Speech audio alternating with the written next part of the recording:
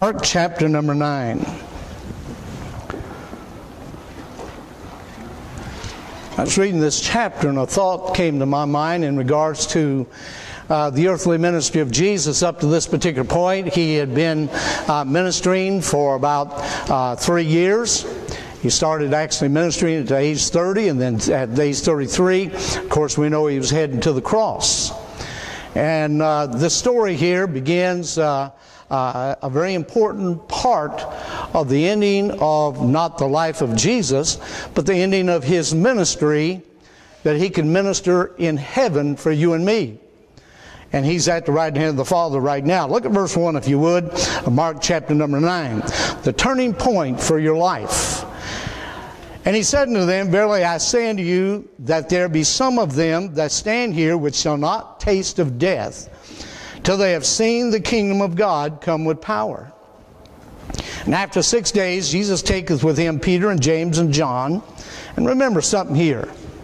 Up to this particular point, all the disciples were around Jesus, the 12. But now he takes 3 specific men and shows them something that's going to transpire, something's going to take place that had never taken place before. And so he takes Peter, James, and John. We call them the inner circle of the disciples. And he takes them up to the high mountain apart from the other people. And there he was transfigured before them. And the Bible says, and his raiment became shining and exceeding white as snow, so as no fuller. Now, you got to understand what he's talking about here. A fuller in the Old Testament was like someone who took the sheets and all the things, and they dipped them in, probably today, Clorox or something that would make them or bleach them out. And a fuller, what he did was make things clean, making the thought a pure thought.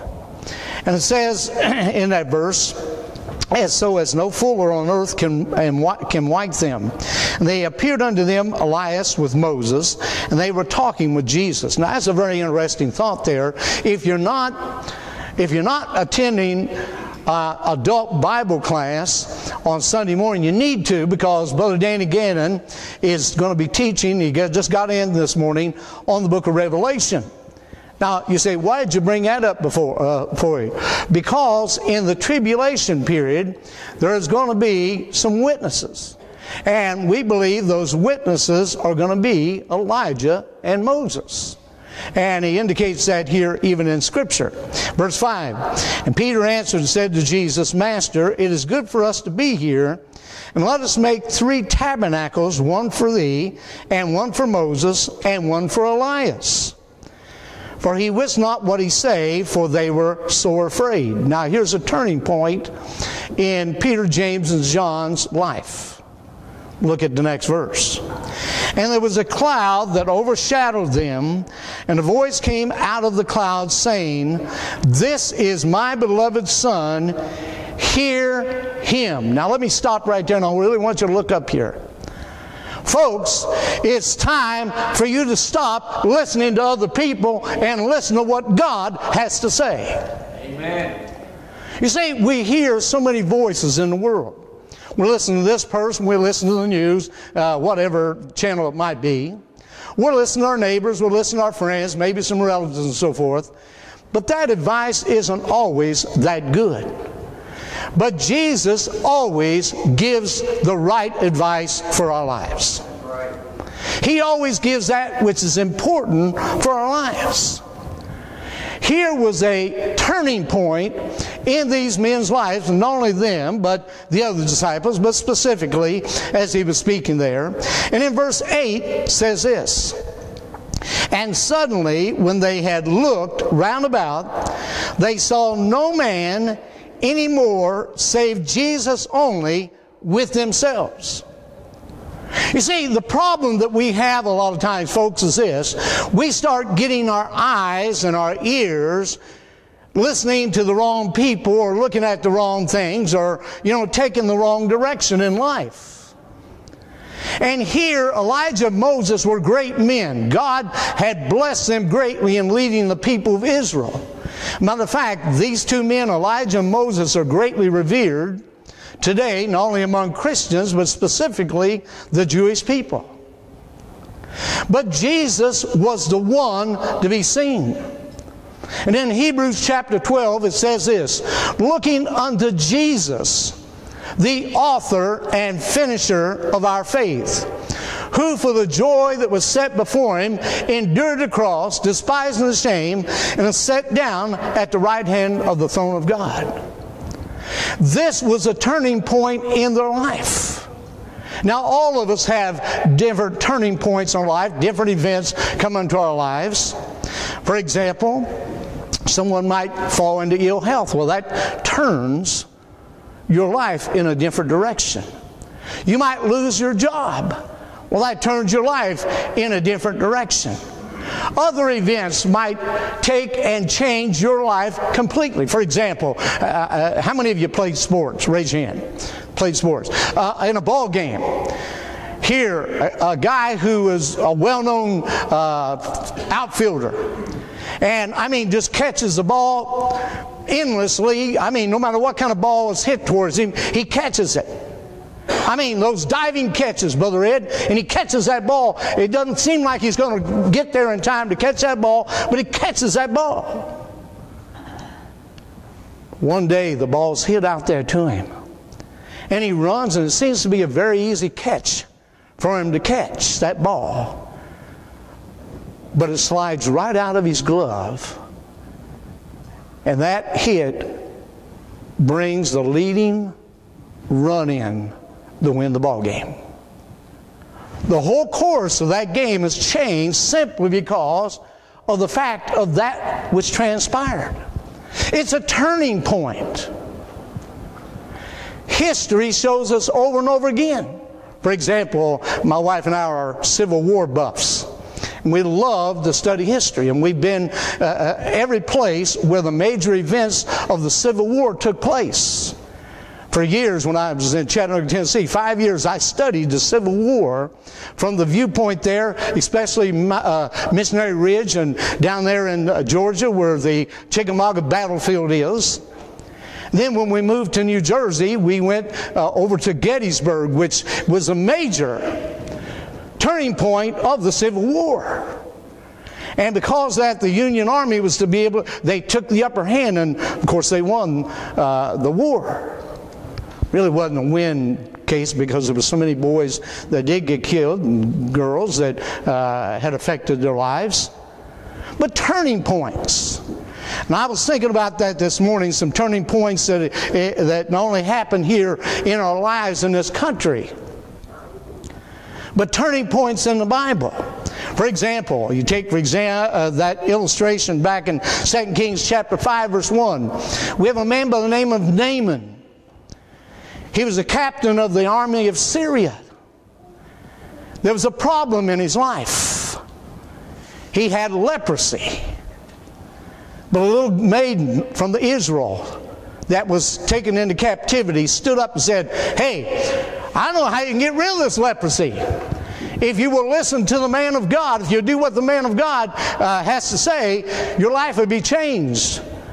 And though he refused at first to do what the man of God told him to do, he finally went there to the Jordan River. And he ducked himself 7 times in that water, and he came up just as white, as clean as anything. Do you believe that story? Most certainly. It's in the Bible. And it's true. I was thinking about another event.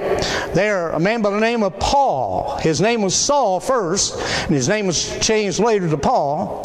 Saul of Tarsus constantly destroyed Christians' lives. And did everything he could because he thought he was doing the right thing.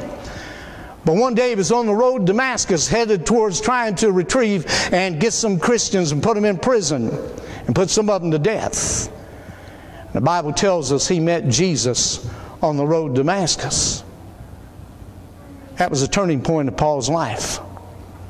Because of that, Paul became one of the greatest men for the cause of Christ this world has ever known. Well, wait a minute. That was a turning point in his life. You go to Matthew chapter 26. You find Peter.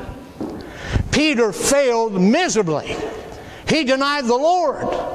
But the Bible says after he did, after the cock crew, that he went out and wept bitterly.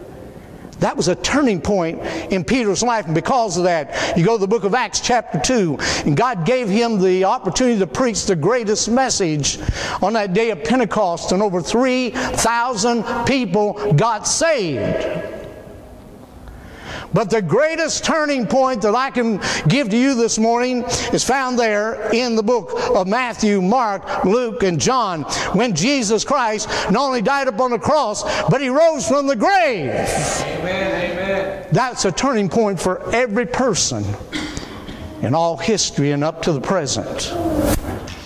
But here in the book of Mark, chapter 9, I want to give you some thoughts very quickly, and I'm having to cut this thing short this morning. That's all right, because of everything else has been said. But I want you to look back here at Mark chapter 9, and I want you to see there on Mount Hermon what took place that day as Jesus was transfigured before these 3 disciples. The turning point will come to each one of our lives when we take and we begin to listen to what God has to say. Look down at verse number 7, if you would, please. And there was a cloud that overshadowed them, and a voice came out of the cloud saying, "This is my beloved Son." Say the next 2 words with me. "Hear Him." Folks, God has given us the message about Him. This is the Christian's hymn book, H-I-M. It's about Jesus Christ. All the way from the book of Genesis. You say, I didn't know He was even born. My friend, He was from the beginning. In the beginning was the Word, and the Word was with God, and the Word was God. The same was in the beginning with God. All things were created by Him and for Him. Without Him, nothing existed. You see, when you and I begin to listen to what Jesus has to say, I want to tell you something. It will change your life. Amen. It will give you the purpose for living. It will give you encouragement to live life at its fullest. God desires to change and help our lives. Our problem is we become what we call dull of hearing. The Bible over and over and over again says this. It says, "He that hath an ear, let him hear what the Spirit says unto the churches." And the Bible says over and over and over again about hearing God. I'm going to ask you a question this morning. Are you listening to God?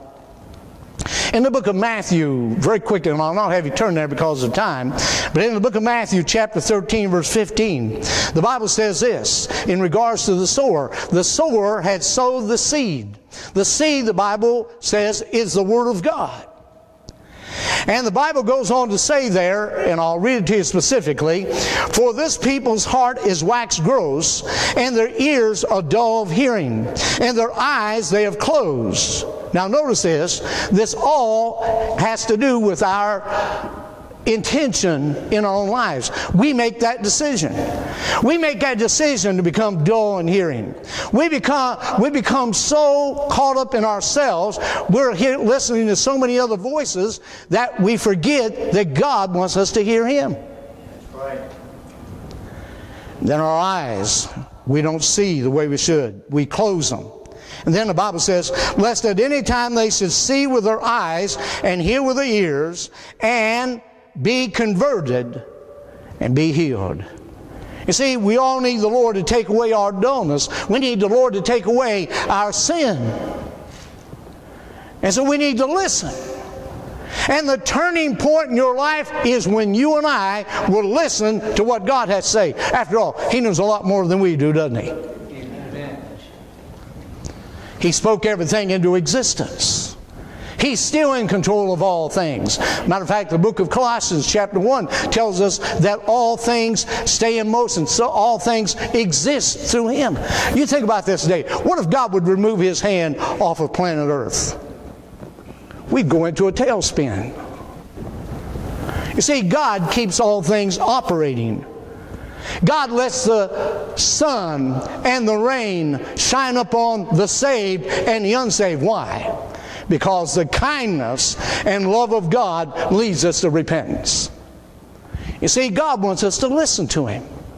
And the best way I know that we can listen to Him is by taking heed to what He said in this book right here.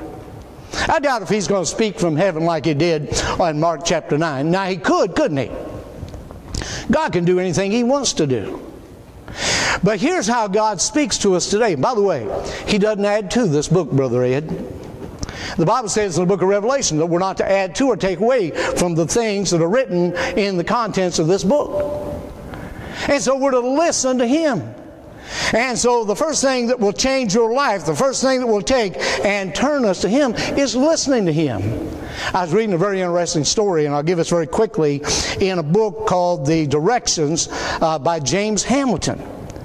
And one day he shared a story about listening.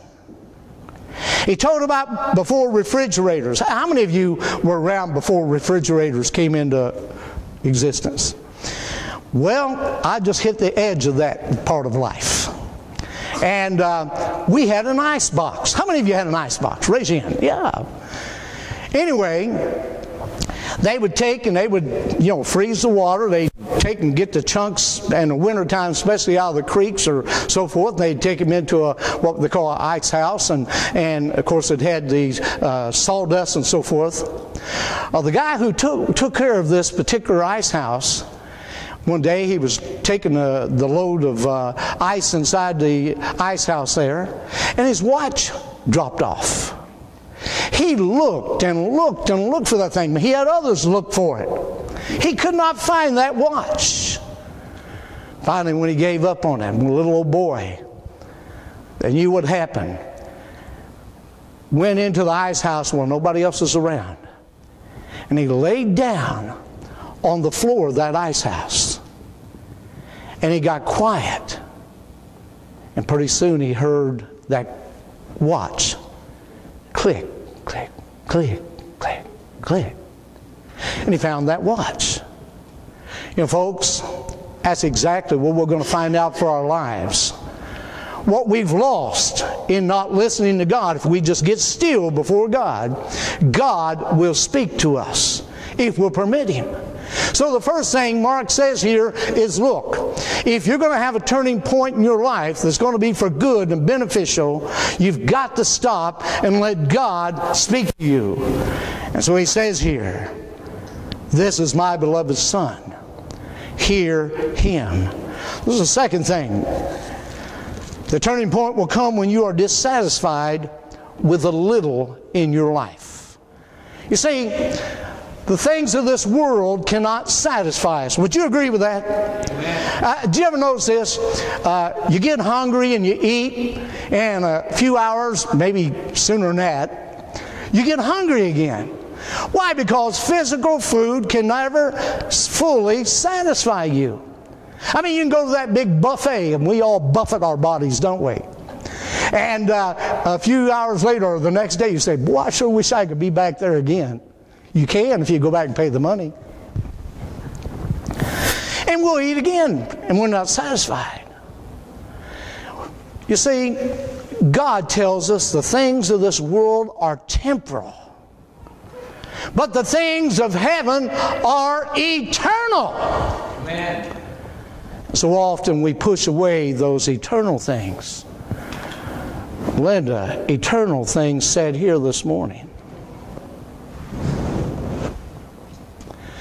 You see, what's making a difference is thinking about the eternal in your life.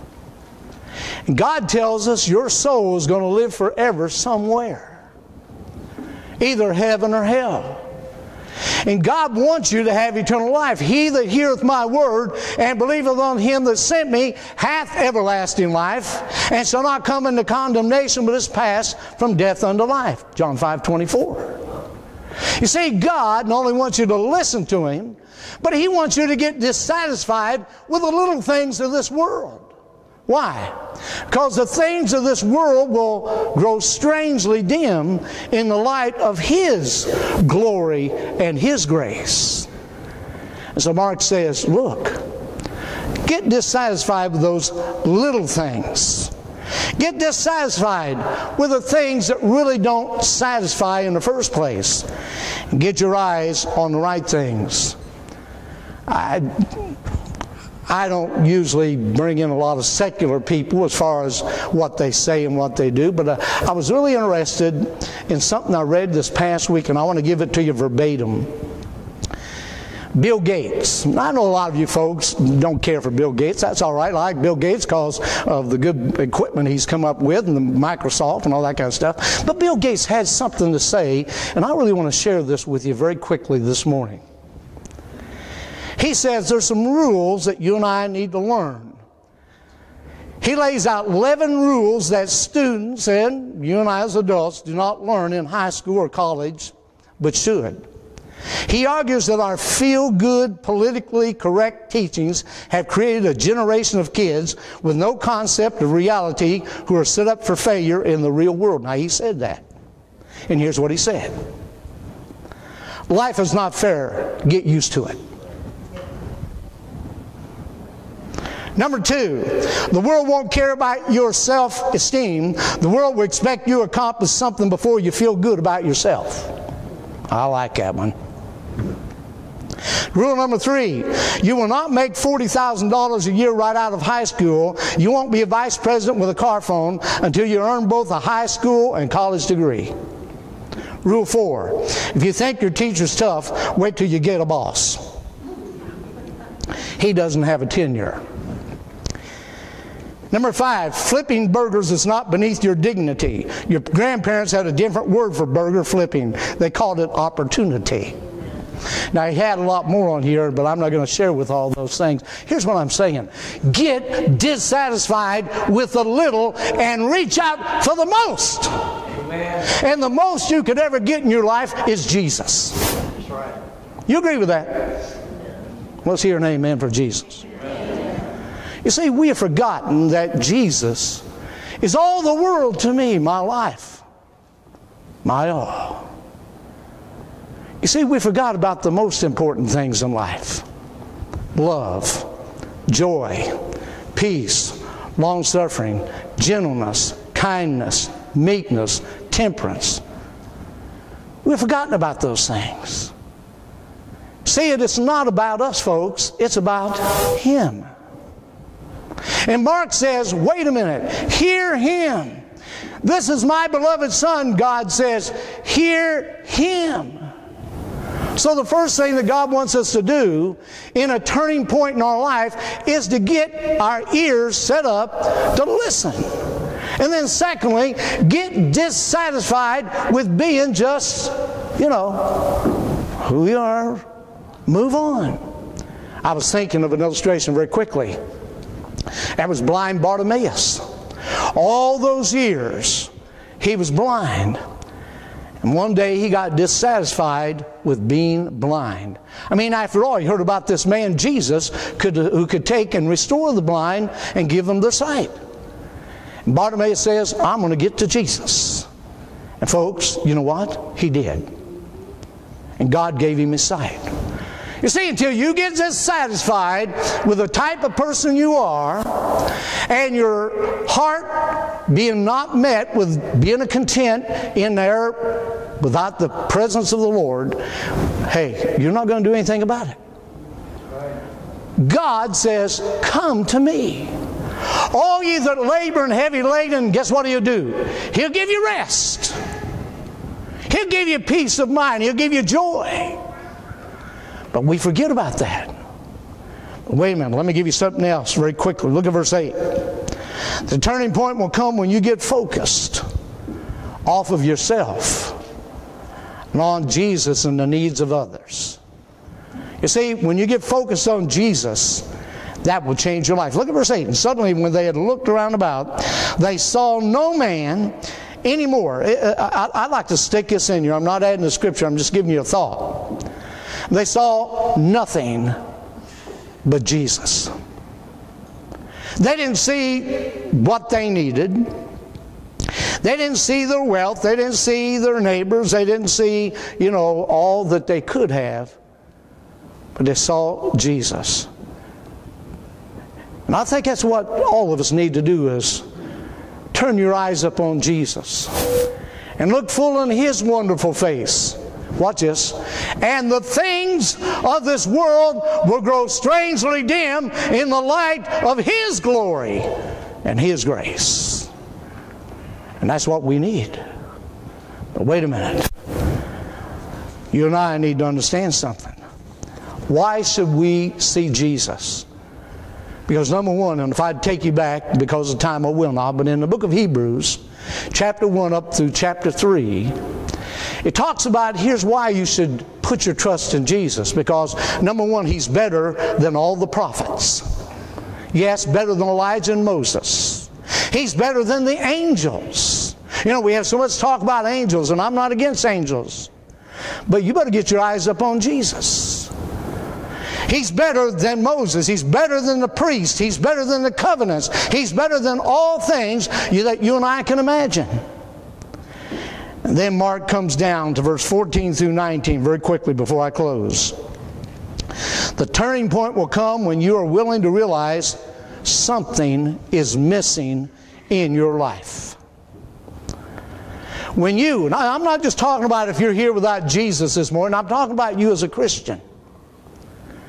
That there's something missing in your life. And a lot of folks are going through life with something missing. They know something is missing, but just don't do something about it. Something is missing. You have to realize, God says, we're made up of body, soul, and spirit. And when we just meet our emotional needs or we meet our physical needs and don't meet our spiritual needs, you've got something missing. You see, He's talking about the spiritual side of your life. Do you take time daily reading your Bible? Do you take a daily time in prayer? You see, God says, wait a minute. Just take and stand still for a few minutes and admit that there's something missing in your life. I mean, used to, as a Christian, you used to enjoy the Word of God, but something's happened. You used to enjoy going and telling other people about Christ, but something's missing. What has happened? Well, you see, we get ourselves in the way. And we forget that Jesus is to be the focal point. And He's not in our daily activities. Remember the song, and He walks with me. Say it with me. And He talks with me. And He tells me I am His own. And the joy we share as we tarry there. You see, none other has ever known. I want to ask you today, what's missing in your life? When you take and have a turning point, to see, number one, you need to listen. Number two, get dissatisfied with the little that you have in your life. And then you see you're not putting Jesus in the proper place in your life. As number one, you're missing out on life. Listen to this. I'm come that you might have life and that you might have it, say it with me, more abundantly. Do you have it? This could be the turning point in your life today if you let God show you.